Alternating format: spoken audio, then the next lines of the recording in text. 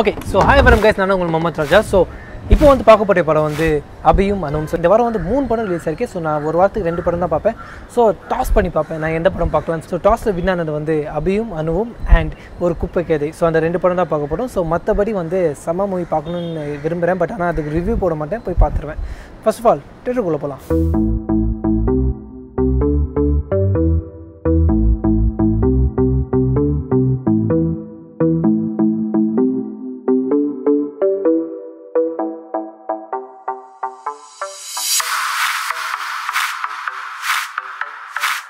அபியும் அனுவும் படம் பார்த்தேன். First of முடிஞ்சிருக்கு. ஸோ ஃபர்ஸ்ட் ஆஃப் வரைக்கும் படம் வந்து என் வயலை எப்படி சொல்லுவேன், சூப்பர். டோவினோ தாமஸ் தமிழுக்கு ஃபஸ்ட் டைம் இன்ட்ரோ ஆகிருக்காங்க. ஸோ வாழ்த்துக்கள் அவருக்கு. ரொம்ப நல்லா நடிச்சிருக்காரு, சூப்பராக பண்ணியிருக்காரு. ஆனால் என்ன அவரோட மலையாளம் ஸ்லாங் வந்து அப்படியே இங்கே டப்பிங்கில் தெரியுது. கொஞ்சம் டப்பிங் மட்டும் வேறு ஆச்சுன்னு பண்ணியிருக்கலாம், இல்லை இன்னும் கொஞ்சம் நல்லா பண்ணியிருக்கலாம். And music okay. So acting super, direction okay.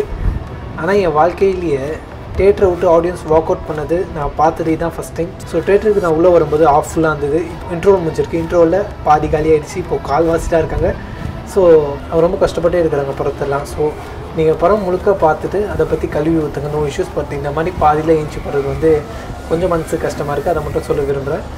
So படம் மொக்கையாக தான் இருக்குது, இல்லைன்னு சொல்லலை. பட் ஆனால் ஃபுல் படம் உட்காந்து பார்த்துருக்கேன். டிக்கெட் வாங்கிட்டீங்க, காசு வேஸ்ட் பண்ணாதீங்க, ஜிஎஸ்டி அது வேற வந்துச்சு. ஸோ அந்த ஒரு காரணத்துக்காக தான் நான் பார்த்துன்னு இருக்கேன். இல்லைன்னா எனக்கும் வாக் அவுட் பண்ணுற மூடு இருக்குது. பட் நான் பண்ண மாட்டேன், நான் அப்படிப்பட்டவன் இல்லை. ஏன்னா ஃபியூச்சரில் என் மூவியே வரும், போய் இந்த மாதிரி பண்ணுவேன். பட் இந்த மாதிரி மூவி எடுக்க மாட்டேன், நான் நல்லா மூவி எடுப்பேன். அதை மட்டும் கேரண்டியாக சொல்கிறேன்.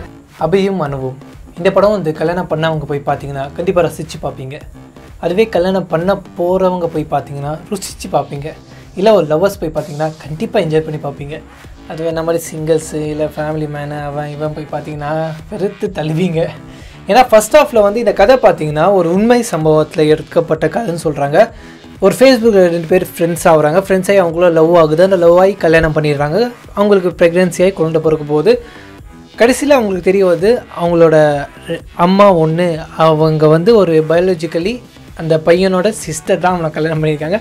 இது ஒரு ஆக்வர்டான ஸ்டோரி தான். பட் ஆனால் அந்த எக்ஸ்பிளைன் பண்ணியிருக்கிற விதம் எனக்கு ரொம்ப பிடிச்சிருந்தது.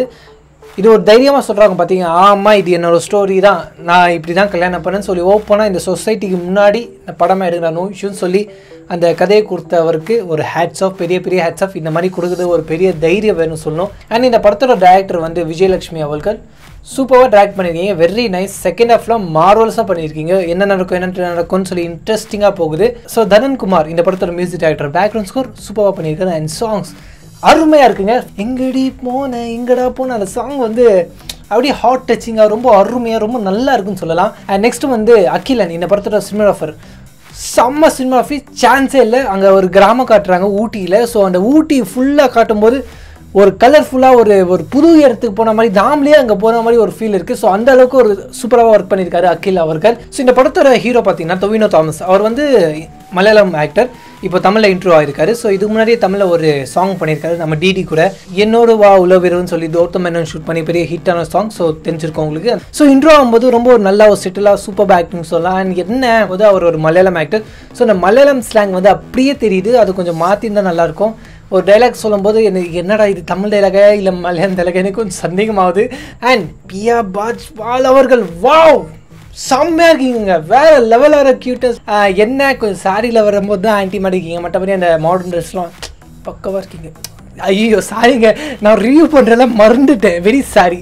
நெகட்டிவ் பார்த்தீங்கன்னா என்னன்னா ஃபர்ஸ்ட் ஆஃப் 5 நிமிஷத்தில் தெரிஞ்சிச்சு. ஓகே, நம்ம ஒரு ரொம்ப அற்புதமான படத்துக்கு வந்திருக்கோம். அப்படியே சாஞ்சி தூங்கக்கூடாதுடா தம்பி, தூங்கக்கூடாது, அப்படியே அடித்து என்னையை எழுப்பி மூச்சு திணற ஃபர்ஸ்ட் ஆஃப் இன்ட்ரோன்னு சொன்னோடனே வாவ்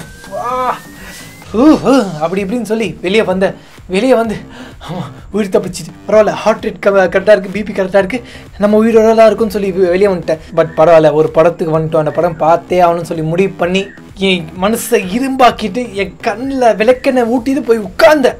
ஓகே, ஸோ உட்காந்துட்டு கொஞ்சம் யூஸ்ஃபுல்லாக சொல்லணும். செகண்ட் ஹாஃப் கொஞ்சம் நல்லா தான் போச்சு, அவ்வளோ மக்கள்லாம் சொல்ல மாட்டேன், ஓரளவுக்கு ஓகே நைஸ். ஒரு இன்ட்ரெஸ்டிங்காக போச்சு. நெக்ஸ்ட் என்ன நடக்கும் அப்படி இப்படின்னு சொல்லி.